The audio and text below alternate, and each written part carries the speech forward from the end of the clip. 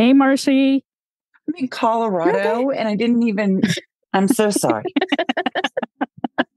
Enough said. I'm in Colorado. Understood. No, just kidding. It's all good. It's all good. Oh my gosh. What are you doing in Colorado? My husband is having a work client. We're snowmobiling. Oh, that's fun. Just trying to make, just having a good time with family. And they have a bunch of partnerships and they just brought us all together here at Beaver Creek. That's cool. I mean, that's nice. Yeah. So nice to be here. That's so awesome. Yeah. Where are you guys? I was born and raised in Colorado. And so I spent a really good portion of my life in Beaver Creek, that whole area. I've been skiing since I was like 3 years old. So, but now I live in upstate New York and I love it. My son was at Hamilton and Clinton for a little while. Yeah. And Dirty Skittles is in Georgia. Yeah, I'm in Marietta, Georgia, but I was born in Colorado Springs, Colorado. That's so Don't funny. remember much of it, though, except for the snow. Lots of snow. Lots of snow.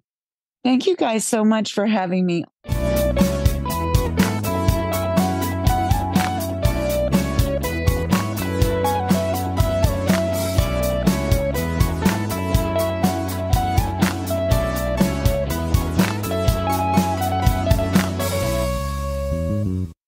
I'm ready whenever y'all are. Yeah, we're good.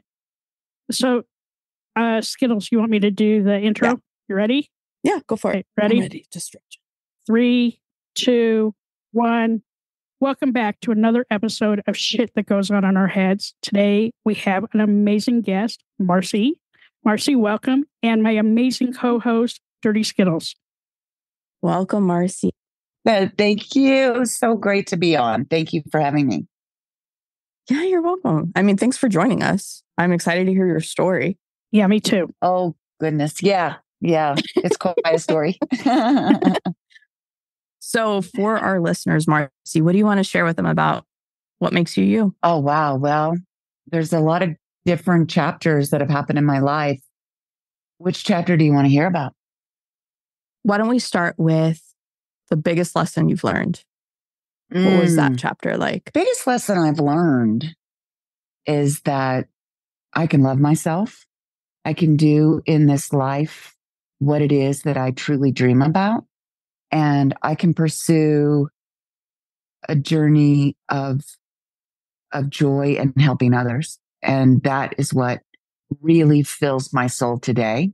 And I had so much self-doubt and hated myself for so many years because of circumstances that happened to me that were not my fault, but it is what shaped me and created a young person that was just trying to survive and making a lot of bad decisions.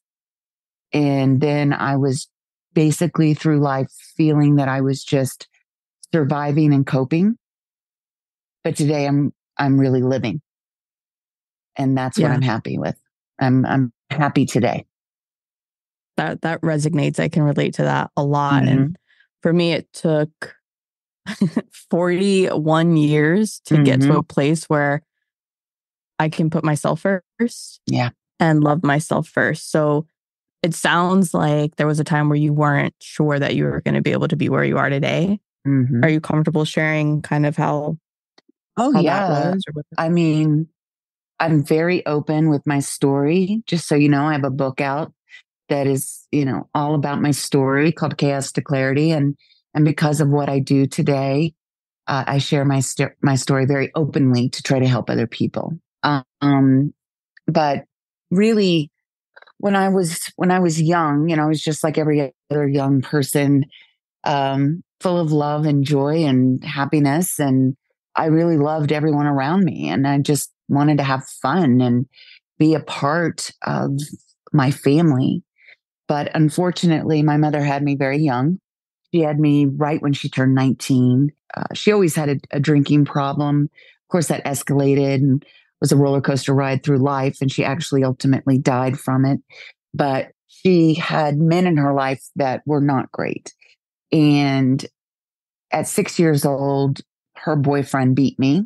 And I made a decision to live with my grandparents. At 6 years old, was given the opportunity to live with them. And I had the choice, which is a huge choice, as you can imagine, making that decision at 6.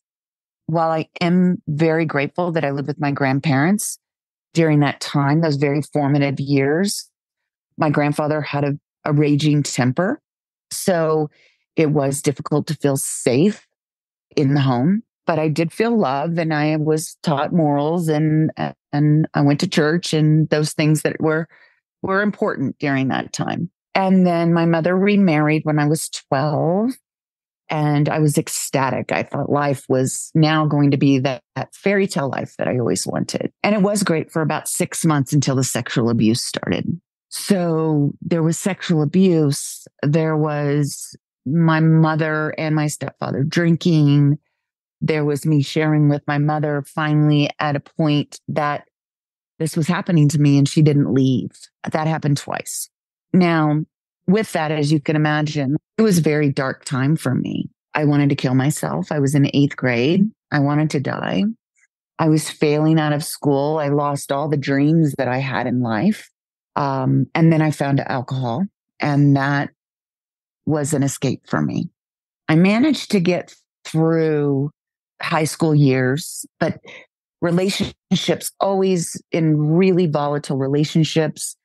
I realize now how much I was a part of those also, being very reactive, having a very bad temper myself, drinking in excess during that time.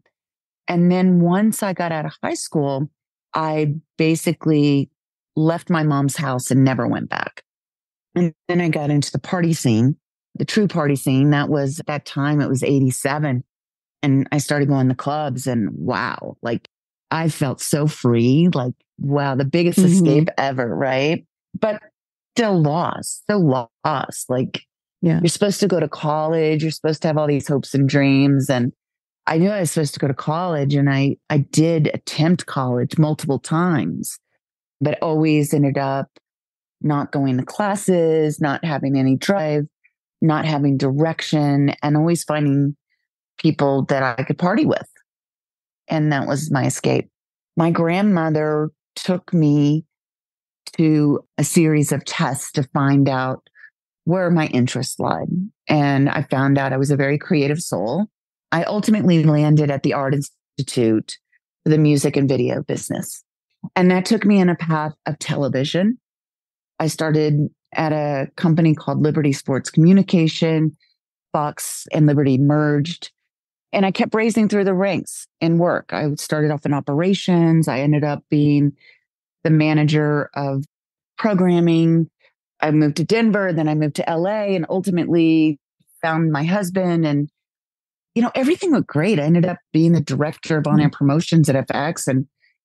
But all the while struggling, drinking, and just never feeling. I always had this idea of wanting to be loved and what I thought I deserved, but not knowing truly what that looked like, how to accept love, how to love myself, constantly feeling like no matter what I did in life, that I was stupid. I was never good enough. I was always in relationships. I was really poor in relationships because I would stay in relationships, even if they were bad, trying to make them good. But once I felt that it was really at a place where I didn't think it was going to continue, I would step out of the relationship because I wasn't going to allow that person to hurt me. So as you can see, it's just this roller coaster of life that was just filled with self-hate, the narrative in my head constantly, just playing a victim all the time, playing a victim.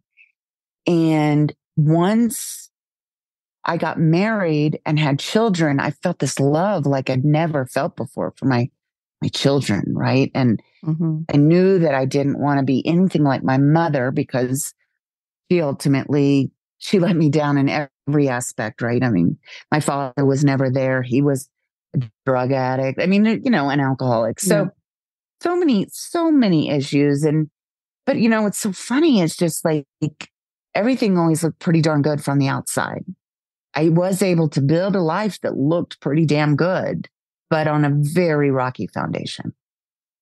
Yeah. Until I had my final, I guess it would be, I had a lot of maybe what you could call rock bottoms, but for me, this was my final rock bottom. I got a DUI. I was 44.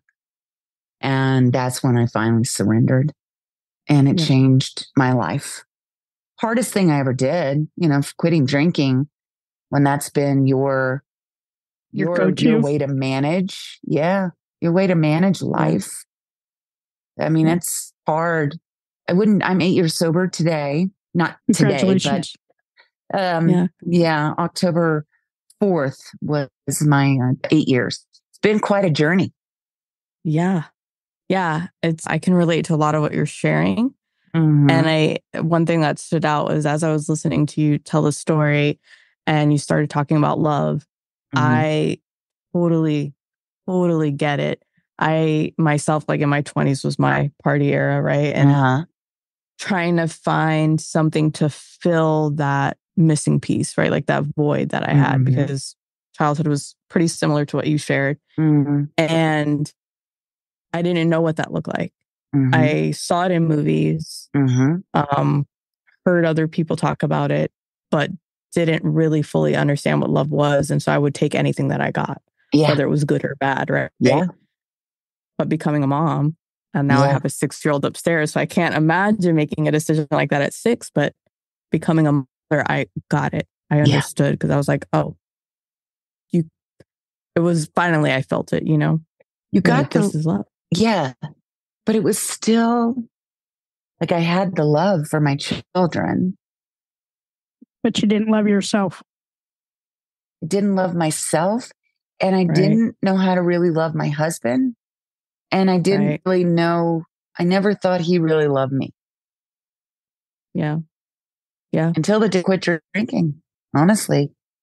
Yeah. So, but there was nothing like that love for a child. And that's why it made it so hard trying to understand how my mom did what she did. Yes. Yeah. But that's so true. I'm sorry. But today, like, I've totally forgiven my mom, because I realized she was so sick, and I don't think she herself didn't have self-love. She didn't know how to take care of herself. I don't think she knew, a man used to validate me. And so to be with a man, she never thought she could stand on her own 2 feet. Right. So this is happening to you, Marci. I can't leave because I don't know what to do, basically. Yeah. As crazy as it sounds, like, she just didn't have the strength, I guess. I don't know. It's pretty heartbreaking. Yeah. Yeah. That's huge, though. That to me shows a little growth, right? Because you're able to look at your parent as an individual and understand kind of the struggles that they were facing, that, and almost taking yourself out of it and looking at them and their situation. How did you get there? Like, did you go through therapy to finally understand what that was? Listen, I was in therapy most of my life. It only helps so much, right? True. It wasn't until I was so I'll tell you my first, this is not answering your question, but I will. I want to tell you first how I felt the love, because that will answer how I was able to then step out and be able to think about things in a different way. So the day that I decided to stop drinking, it was the next day after my DUI. Before that, I thought I was a victim. I thought I wanted out of my marriage. I thought that everything was being done to me. So when I surrendered in that day, and I said, I have a problem with alcohol, and I went downstairs and I told my husband, I'm an alcoholic and I need help, in tears. I was broken. He embraced me. And it was the first time I really felt the love that he had for me, that he probably always had. Right. But it was like the weight of the world came off of my shoulders.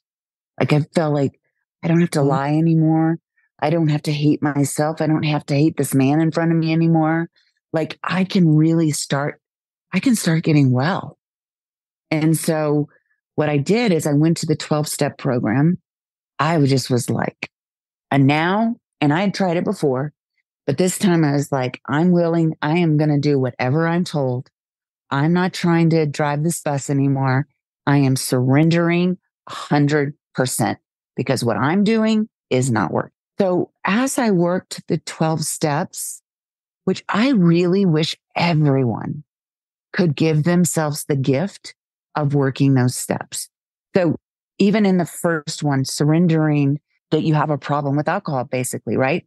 Surrendering, we have a problem with whatever our problems are because we all have something. Mm-hmm. But what I was able to start doing was really letting my higher power in. I was really able to start recognizing how people hurt me, but how I played a role in those things also, how I was hurting others in that process. So maybe them hurting me was a reaction to what I was doing, right? So the sexual abuse, of course, that's not something I did, but the relationships and what happened after that, I did have a lot that I played in those relationships. So then as I just continued down those steps and started growing in my spirituality, started growing in gratitude, started rewiring my brain, starting to become healthy, because so many in any addiction, our body, our brain start to rewire itself because there's so much, we keep getting those dopamine hits and our bodies really cannot tolerate it. So it starts, rewiring itself so it can manage whatever damage we are doing to our bodies. And we're also with the toxins or whatever it is that we're doing and all those feel good chemicals that are in our bodies, we're not feeling those things in the way that we're supposed to.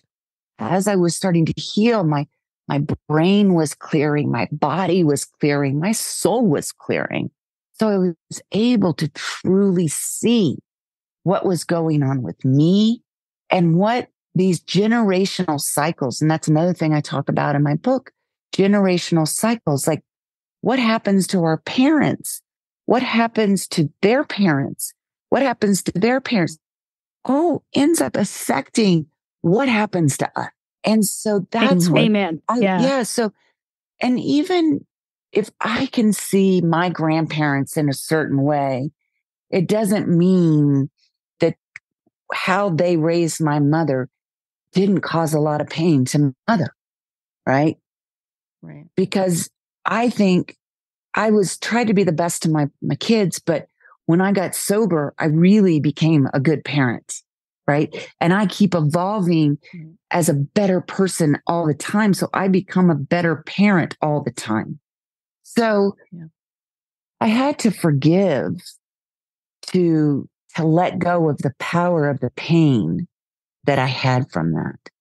And it still hurts sometimes. I'm not going to say it doesn't hurt because I'm so sad for that little girl that was me. Yeah. Right? Yeah. But my mom was broken and I saw it through her life. And as much as I tried to help, she ultimately, died of her addiction. Like our addiction takes us in so many different ways and we all manage our addiction differently. And I had no control over what happened to my mother, even though I tried to help as much as I could. And I had a bunch of guilt with that too. I was living this great life and my mom's in like rehabs, it's hard. Mm-hmm. Yeah. I can't imagine. Yeah. I can't imagine. I get it though. I mean, yeah, you see a younger version of yourself and that kind of ties into a question I thought in the beginning of you sharing your story that I wanted to ask, which is if you could see yourself as a younger version and have a conversation, what bit of hope would you give to your younger self? What would you say to a younger version of yourself? Oh, that you don't get what's happening right now, but you have to go through what you're going through right now to live your best life 20 years from now. Oh my God. The exact same conversation I had with myself on Christmas Day of 2022. So on Christmas Day 2022, I had a massive mental breakdown. Thank God 988 picked up the phone. Thank God some guardian angel out there. Thank God my wife was home. Thank God for therapy. Yeah. But I was so broken on the inside. On the outside, nobody could tell how broken I was. But on the inside, I was like, I hated myself. I just couldn't do it anymore. And I'm a little bit older than both of you, but, at my age, we were taught not to talk about mental health, right? You shove that shit down as far as it can go until you can't, it has no place else to go. So Christmas Day 2022 is when that happened. Here in upstate New York, we had like minus 20 degree weather. Cars didn't start. It was just the absolute, just the worst. Like I couldn't do it anymore, but there was that little glimmer of hope that maybe things do get better. And they did. Yeah. Like the life I'm living now, I couldn't imagine that because I had to go through all that other shit to get where I'm here now. And I mean, your story is a story of hope. And that's, what I hope that our listeners can gain from this is there is hope at the end of that tunnel, but you really got to put the work in. It just doesn't happen overnight. That is the thing. And I'm so glad you said that because we can all share our stories. We can all help to educate and give resources, but you have to take the action and you have to put the work in. And you know what? It's a daily thing.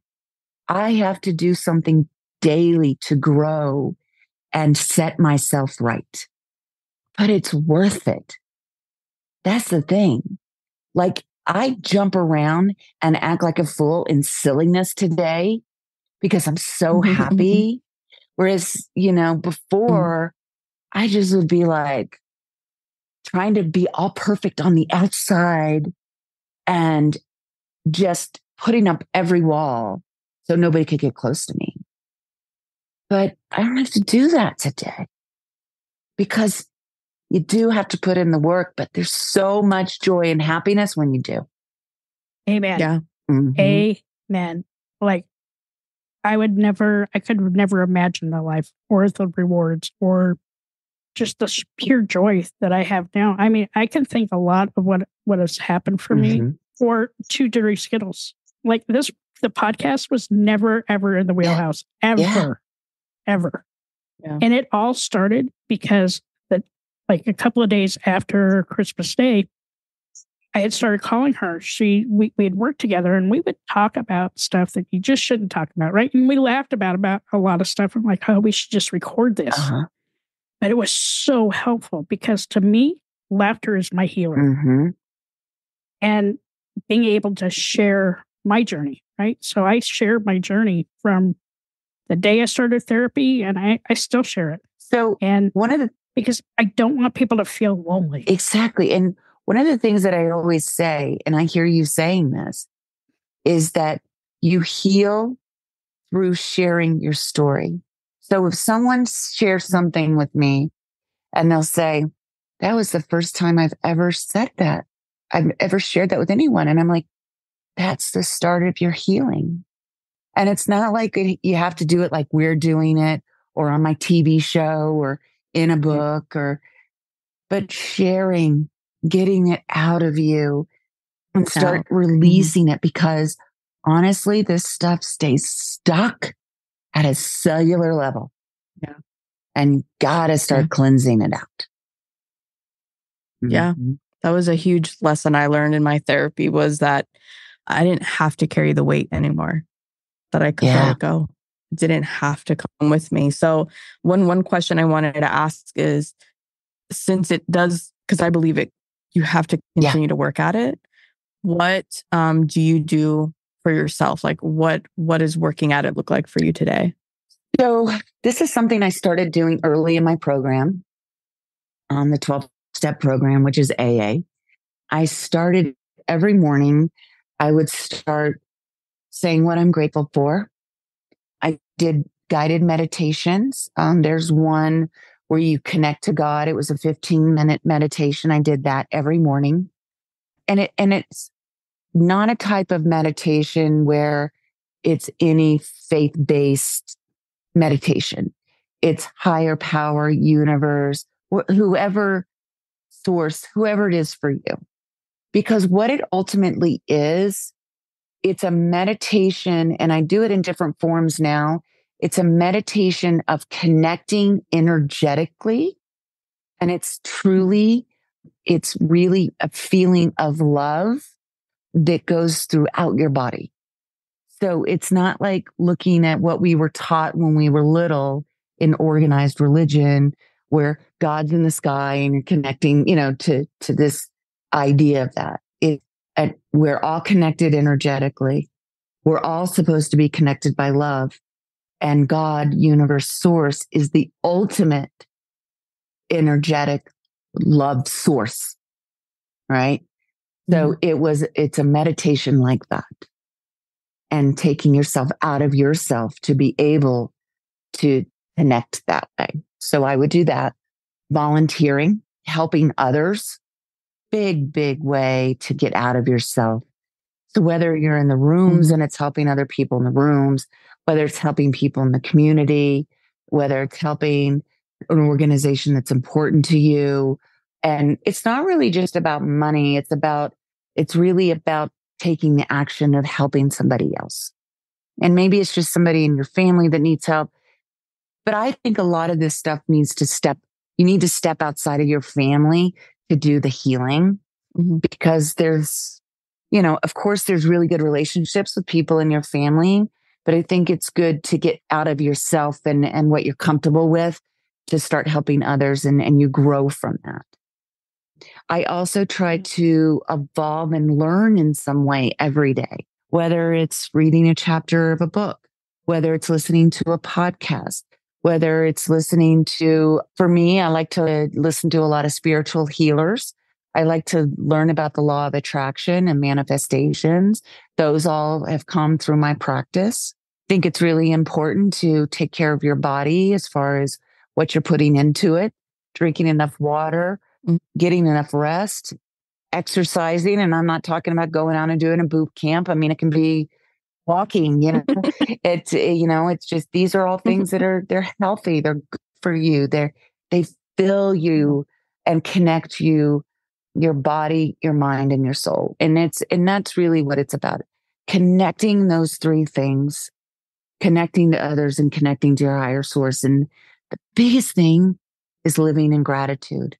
And we can have the worst stuff going on.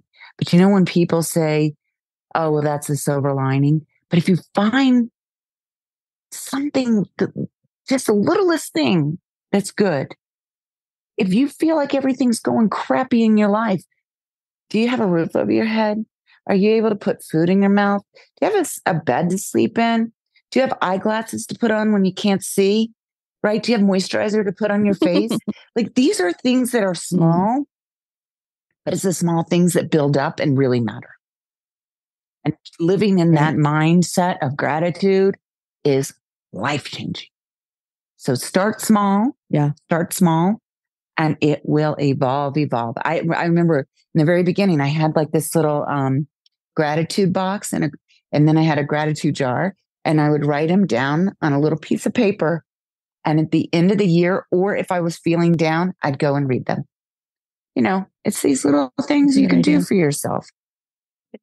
It is. And I love that you're practicing a lot of self-love and self-care, right? And maybe setting up some different boundaries. I mean, like for me, that was my problem. I was so busy taking care of everybody else. I wasn't taking care of myself. Yeah. Happens when you're an empath. Yeah. But, I set up some serious boundaries. I'm going to tell you, the last year has really been the best year of my life. Yeah. And I just continue to grow. Yeah. I'm very humble, and a lot of things are a little surreal for for me right now. Yeah. But I'm so grateful. Yeah. I'm grateful for that power that was whispering in my ear and said, things will be better. And they are. And we laugh all the time about crap that happens to me, right? Yeah. Like, in what world did this happen? It happened in mine. Don't know why, but it did. Yeah. But I love your story, and I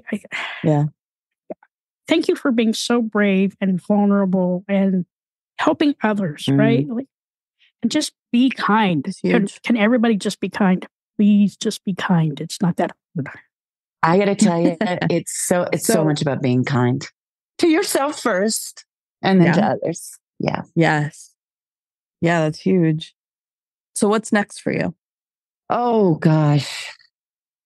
So I just started writing another book. I literally this morning was sitting in the hotel room. And again, everything that I've done, starting my talk show, writing my first book, everything I've done has all been guided, right?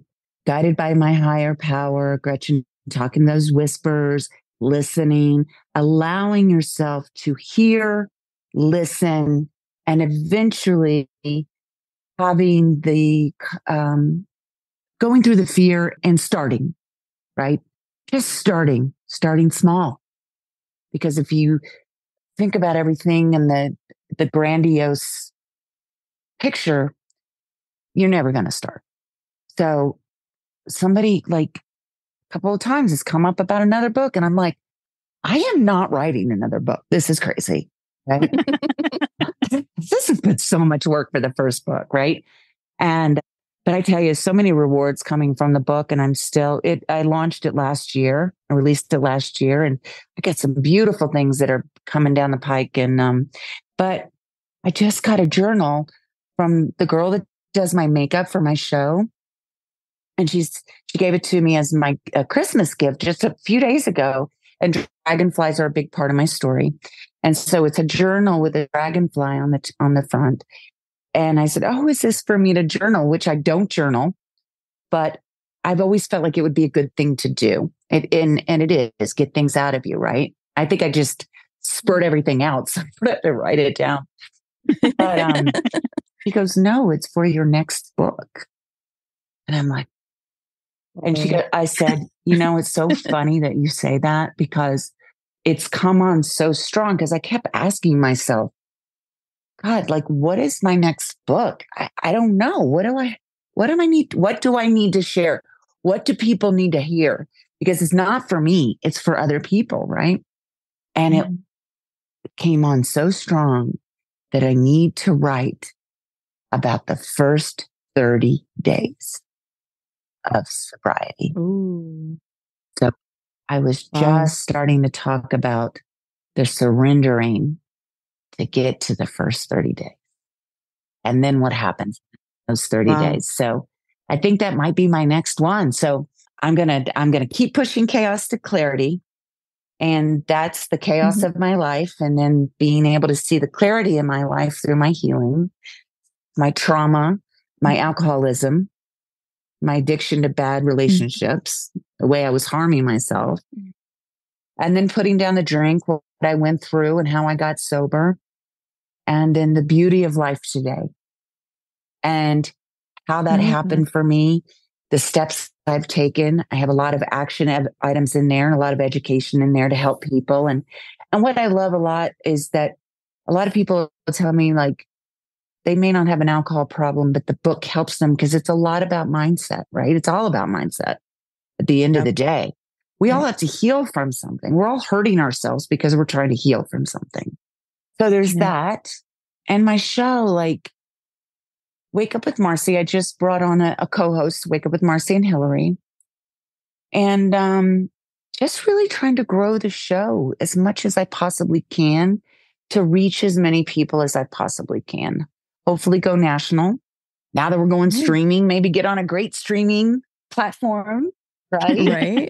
Right. So, just trying to keep plugging along. And I will never I will never stop being humble, and I will never stop giving up the reason that I do this. And it's at the core about helping people. I don't care how many accolades I get, how many awards, whatever it is about helping people. And God has put me on this path to help people. And that's what I'm doing. Even as hard as I love this. It can be so damn hard sometimes. I still have shit in my head that it tells me that I want to give up.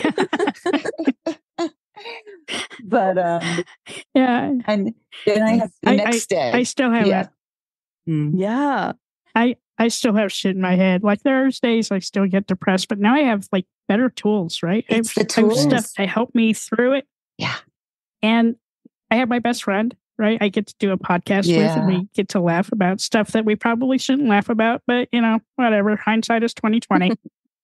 But it's with every episode we record, it heals me just a little bit more, right? And very humbling. And I love to learn. And I already have your book. It came this morning. Thank you. I need to add it. I'm going to go add it when we're not. I don't want to be rude and be like, oh. Yeah, don't go to Amazon right now, okay? Okay. But I follow you on Instagram, and I read your stories, and you inspire me, right? To just be a better person. And it's okay to not be okay. It really is. Yeah. But if you're not okay, at least find some way to find your voice or find your footing, because there is somebody out there willing to talk to you. There really is. There's always somebody there to help you. That was my regret, is that at the time all the shit was going down, I couldn't find my voice or my footing, because I didn't know how to approach that, because I'd never felt like that before. Yeah. But I will never, ever, ever let myself get to that point again. Ever. It was terrifying. Terrifying. Could I ask you this, though?